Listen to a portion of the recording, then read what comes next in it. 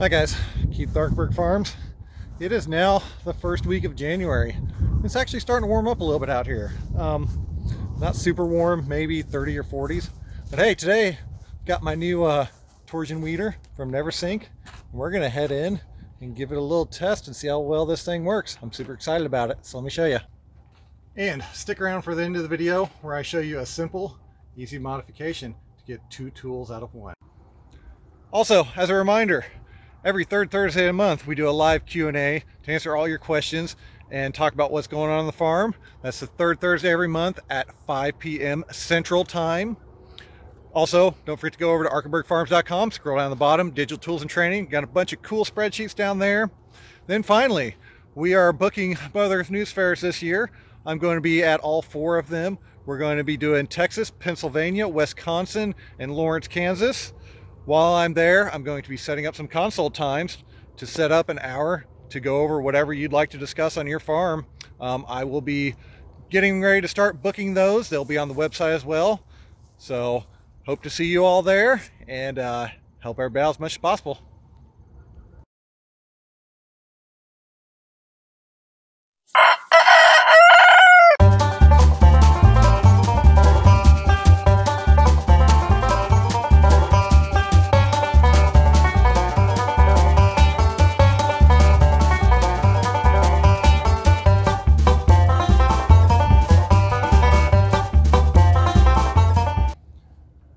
So, for anyone that has not seen these Neversink products, I think it's called a mutineer or something. I don't know. It's strange.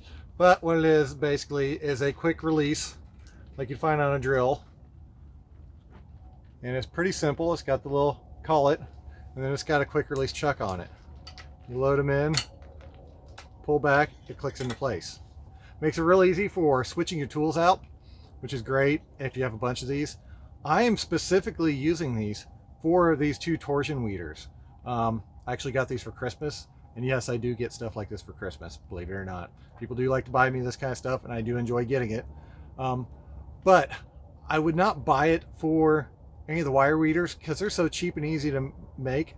These are a little bit more complex because they're actually spring loaded. So as you go around your products, your crops, it'll actually flex around things. I'm not sure how much I need to maybe bend them in or bend them out. Like this one's super springy, be great for really fresh direct seeded stuff. This would be better for a transplant that's starting to grow or direct seeded stuff that's gotten bigger. I've found 2 uses for this so far on the existing crop I have over here, which I'll show you.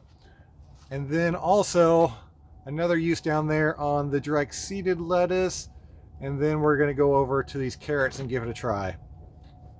But more than anything, this is specifically why I got it. Buy your own stick. I think it's something ridiculous like $50 to have a stick shipped, which I think is just plain stupid.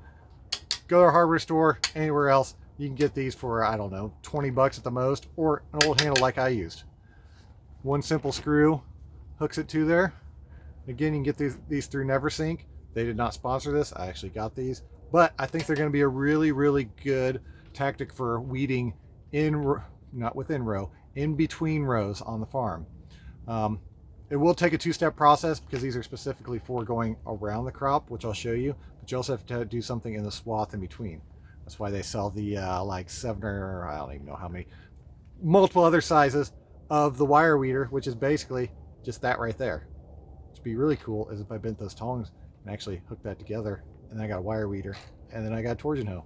Either way, we're not going to work on that now. I'm going to take it over the bed and kind of show you what it does. So it's going to be a little difficult to show you just one-handed. But what it's designed to do is to literally sweep around your crop and weed on both sides of it. So see, I'm starting to get some stuff pulled up. Some other stuff dropped off. But it works really good for that. I'll turn it around and do another run. So again, you just keep it up at an angle and just pull it along. I did find you have to be kind of careful not to go too deep, especially with this stuff, because you'll actually want to pull the heads out, which these all did pretty good. So it does really good right up next to the plants here. This is well cultivated. I mean, there's some little stuff still holding on, but that'll get taken care of by the second part of the process, which is the good old-fashioned stirrup hoe. So these are actually spaced just perfectly apart to where I can just make one swipe through here and I get the stuff in between the rows. So this does basically right here, and then this does right up next to the plants. So see how they're actually overlapping? Oop, don't want to get too much on it, but if I'm right on top of each other, both those swipes overlapping, and then over here, same thing, they're overlapping. Didn't get as much with this one as I did with this one. And that's really what I was talking about, this being a two-step process. I have my crop spaced specifically for a stirrup hoe. This looks like this is a 6 or 8 incher. Not super big, but it fits in between them perfectly. And then this comes back right on the edges of the crops and gets the rest of the band. So there is an overlap by about, look like about half the tine right here. So I am getting overlap in between the two. What would be really cool is if there was something where there were 2 of these, or 3 of these, and 2 of these, even if it was just a wire weeder, all on one tool that I could pull through on my bed. I know that would require very precise planting out, but what it would also do is these are springy enough to where you wouldn't have to worry too much about going through and wrecking your crops. So we'll head down here where it's a little thicker. We'll do a couple more runs and kind of show you befores and afters.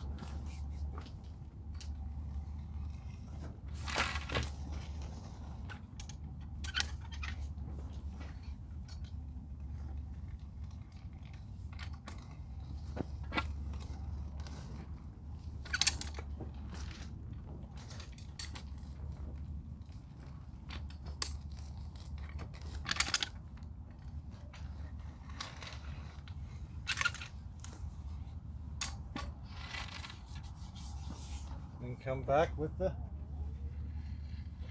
torsion hoe.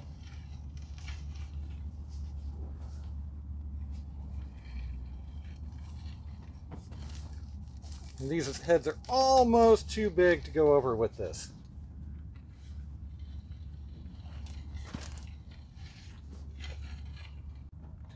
So that did a pretty good job. I mean, even this stuff here, that's been pulled up. It's dead. That's dead. All of that's dead.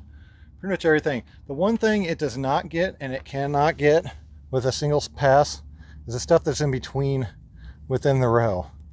And that's because it's not designed to really clip in between the row. Or within the row. It's mainly made to get between the rows. Because there's it's a decent amount, but all in one spot. But in between, it does a pretty good job at cleaning things up.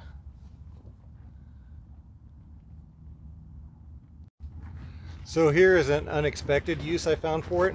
Typically when you pull it through, you're supposed to leave the tines upwards so they don't dig down deep. But I found if you turn it over and put the tines down and go in between rows, it's actually really good at pulling out all the excess crud left in between cuts of your leaf lettuce. I mean, that's pretty quick and pretty easy. And just that little bit, I mean, I've got a good handful of stuff. And now we can get much more airflow in between just by simply passing it through. But it will not work like this onto them. It eats the heck out of them and just tears them to pieces. So at least on leaf lettuce, that's a very good thing I found out. And it really just opens things up dramatically. It's amazing how much it actually removes. So it also does a fairly decent job on carrots. The main trick is, see, I'm holding this with one hand so it makes it a little bit more difficult, is I've got to keep it more upright so not to tear the plants up too badly and lay them over. Again, just like the other process, it is a two-step process. This was second, the stirrup hoe in between the rows was first. Actually pull that through and do another cultivating. They work a lot better on shorter carrots. These are about as high as it really gets because then they really start laying over real bad. But really quick, works pretty darn good, to be honest with you. I'm really happy with it. Now I just want to let everybody know I opened up the membership portion of the YouTube channel, so you can go through there, help support the farm, help support what we do, get to test out more cool tools like this from any money that comes in from it. But I wanted to show you this real quick little trick with this. You can see how I kind of hinted towards the beginning. I bent one tine down, one tine up, and now I can lock them together. So now I have a wire weeder like this, and one that kind of digs in when I pull it the other direction and pulls the stuff really deep seated in between the rows. Pretty cool. It locks really good. It could use a little bit of tweaking, maybe more back. I don't know. I really don't want to mess with it too much because I have really loose soil here, so it's really hard to tell how it's going to actually act in like the deep, heavy soil out in the field when it's wet. But I mean, I did have it pop once or twice, but it's pretty darn sturdy. And then you go in between the rows. So, like I said, anybody that's got any tools out there they like to be tested, or know anybody that's got tools that they want to be tested, let me know. If you can send them my way, that'd be even better. But I'm not opposed to actually purchasing them to try them out on the farm. You know, I love having new tools, especially ones that work. And I do believe this will be a really good one for a lot of my direct seeded stuff, my radishes and my carrots and beets and things that just really get overwhelmed by the grass. Like with any weeding tool, the real trick is going to be keeping on top of it and actually doing it on a regular basis. So that being said, that's what it is. So hope y'all like what you saw today. If you did, don't forget to like and subscribe. Thank y'all. Have a good day.